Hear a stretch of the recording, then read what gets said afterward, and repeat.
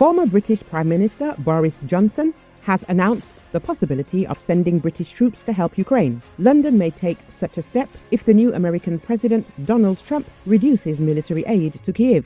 The Telegraph newspaper writes about this. Johnson believes that Britain will have to intervene directly in this war if there is a threat of Kyiv's defeat. This is a scenario that Europe should not allow for its own security. If Ukraine falls, we will face an even greater threat on our borders, on the borders of Europe, where democracies will come into contact with Russia. The former Prime Minister said. He specified that the grave consequences of the Ukrainian defeat will be felt, first of all, by the Baltic countries and Georgia. It will also shake up the Pacific region. I want to appeal to people who do not understand why we should support the Ukrainians, because otherwise our collective security will be undermined by a stronger Russia. Different parts of Europe will be under threat, Johnson said. He added that to prevent such a catastrophic scenario, it might be necessary to send British troops to Ukraine. The former Prime Minister noted that there are people in the US Republican Party who are fascinated by Russian dictator Vladimir Putin, and their opinion influences the new American president. At the same time, according to him, it cannot be said that Trump will immediately give up Ukraine as soon as he returns to the White House. This is the same Trump who made a huge contribution to the fate of Ukraine when he authorized the delivery of Javelins to it. If he had not done that, the battle for Kiev could have ended very differently, Johnson said. The relationship between Donald Trump and Ukrainian President Volodymyr Zelensky has always been, to put it mildly, a little complicated. Trump has also expressed some grudging admiration for Zelensky, a fellow TV star turned politician who has demonstrated he knows how to close a deal.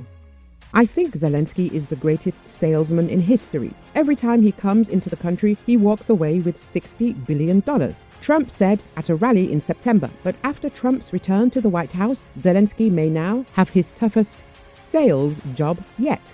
Trump himself has blamed Zelensky for starting the war. He has also promised to end the fighting in 24 hours once in office. It's not clear how he plans to do that, but Vice President-elect J.D. Vance has suggested it would involve freezing the current front lines in place and Ukraine declaring its neutrality and giving up its ambitions to join NATO.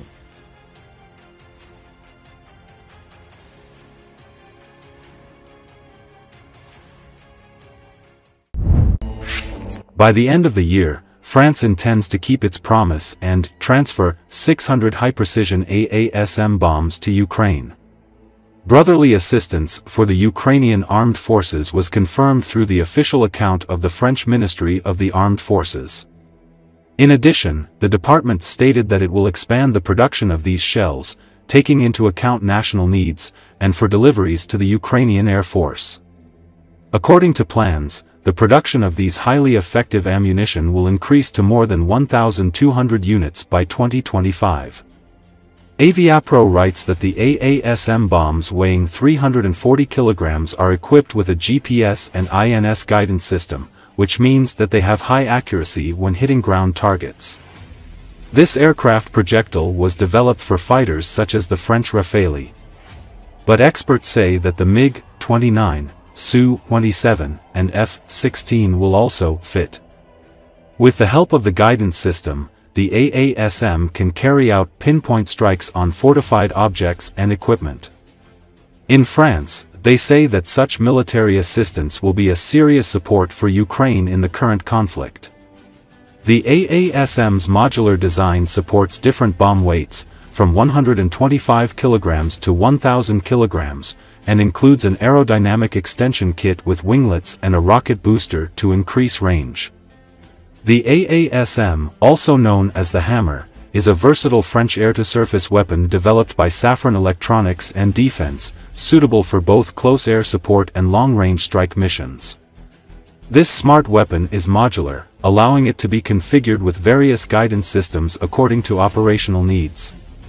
The most common version integrates a hybrid inertial navigation system and GPS for guidance, achieving high accuracy with a circular error probability of about 10 meters. For enhanced precision, variants equipped with infrared or laser guidance can strike targets within 1 meter of accuracy, even against moving targets.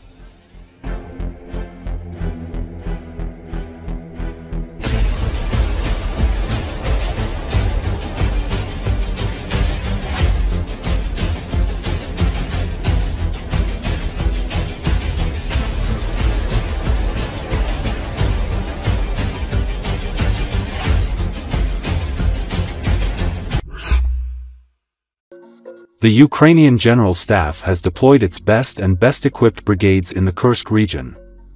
This contrasts with the use of weak and exhausted brigades that are constantly forced to retreat in the Donbass, writes the Spanish newspaper El País.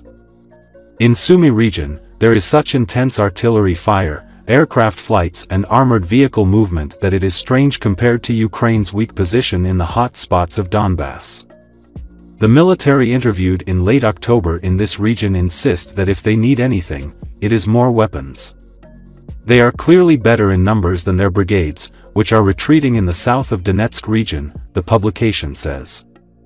No one complains about the lack of soldiers in the Kursk operation. The rotation of fighters occurs every 10 days, and in the beginning it was even every 3 days, says a Ukrainian fighter.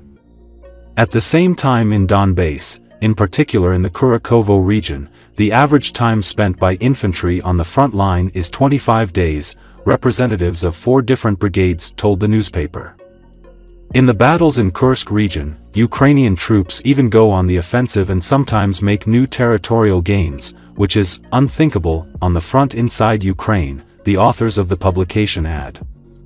It is in Kursk that mechanized and armored regiments equipped with Western equipment are fighting. Thus, the 47th Mechanized Brigade, which is fully equipped with NATO weapons and has well-trained personnel, is fighting here on American Abrams tanks and Bradley infantry fighting vehicles, which directly attack Russian positions. The invasion of the Kursk region is a personal bet for President Volodymyr Zelensky, and not only his political fate, but also the fate of the country depends on the success of the operation.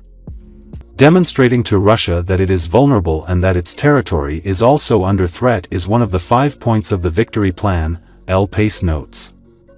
At the same time, the newspaper notes that not everyone in Ukraine understands the need to conduct the Kursk operation at a time when Ukrainian troops are forced to retreat in Donbass.